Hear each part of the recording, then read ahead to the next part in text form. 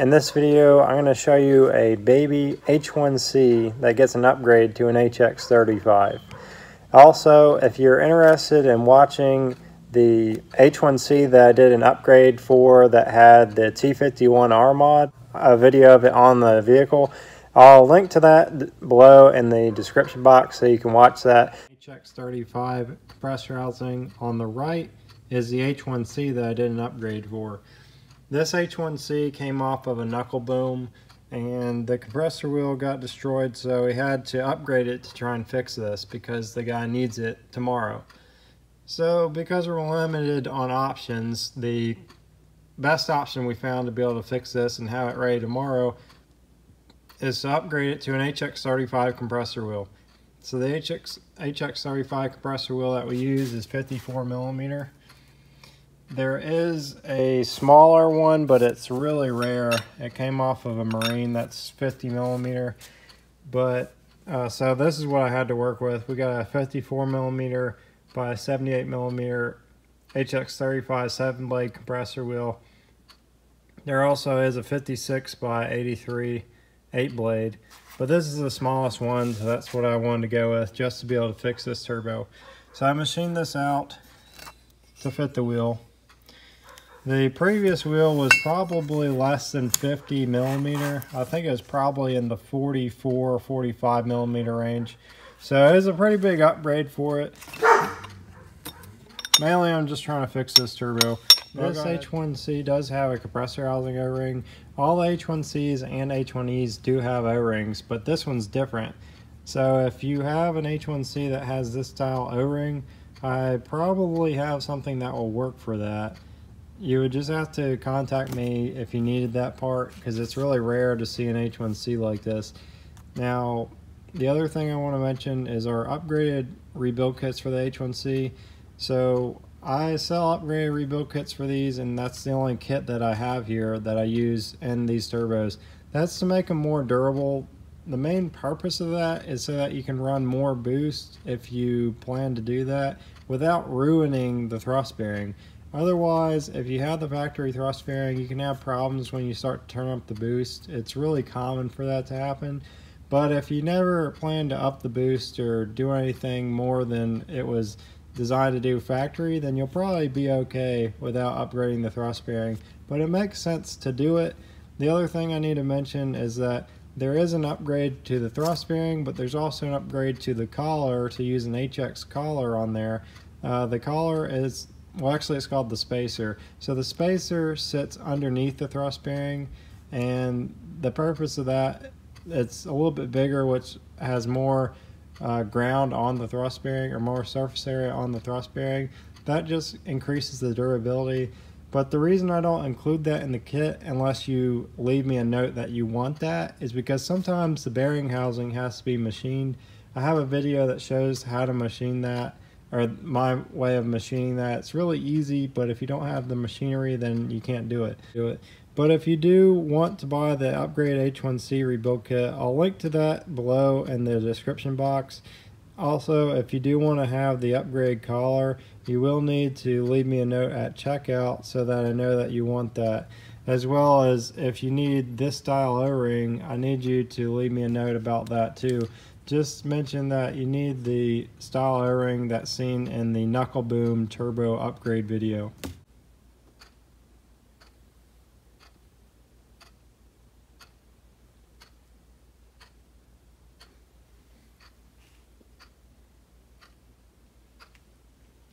What it looks like after I did all my machine work.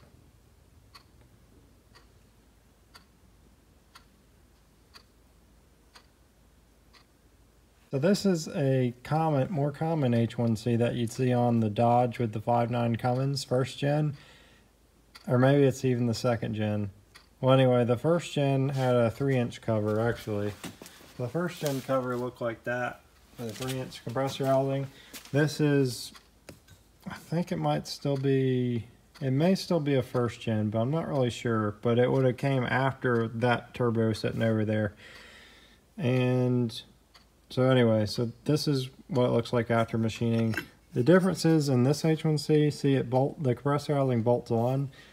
To do this HX compressor wheel, what we had to do is I had to take the plate, machine it down so that the collar would fit. If you don't know what I'm talking about, watch my other H1C compressor plate machining video. So I machined it for the collar to fit.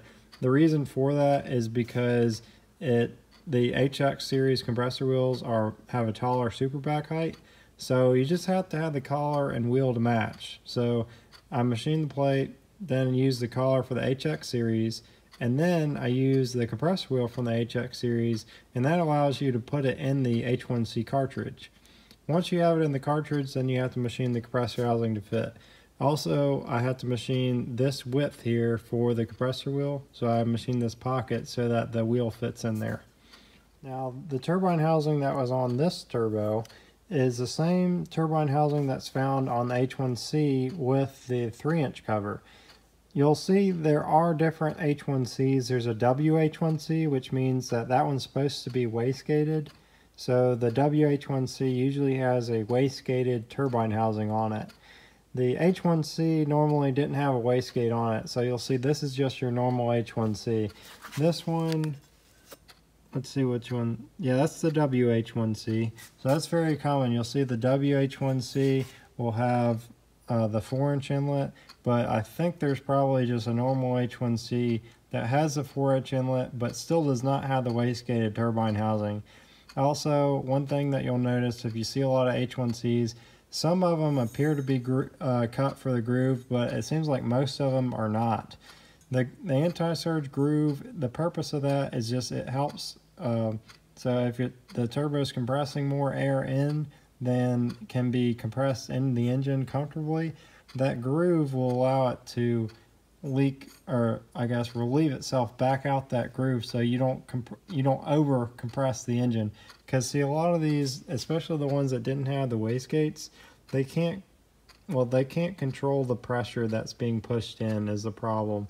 They can't control the pressure being pushed in. Also, if they don't have a blow-off valve, which diesels usually did not have blow-off valves, then it can't relieve the pressure if it gets too high on the compressor side.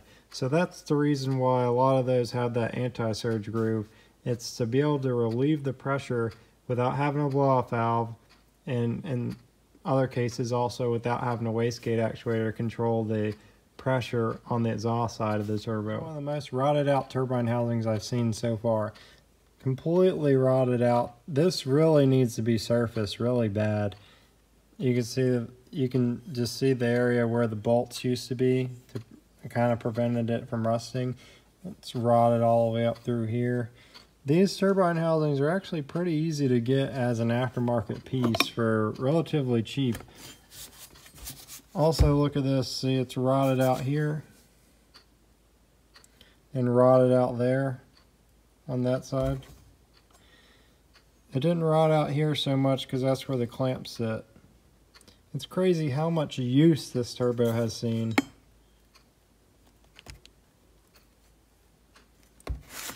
It'd be a good idea to replace that housing if you can afford to replace it, but in this case, the guy needs it tomorrow, so he's going to get it back tomorrow.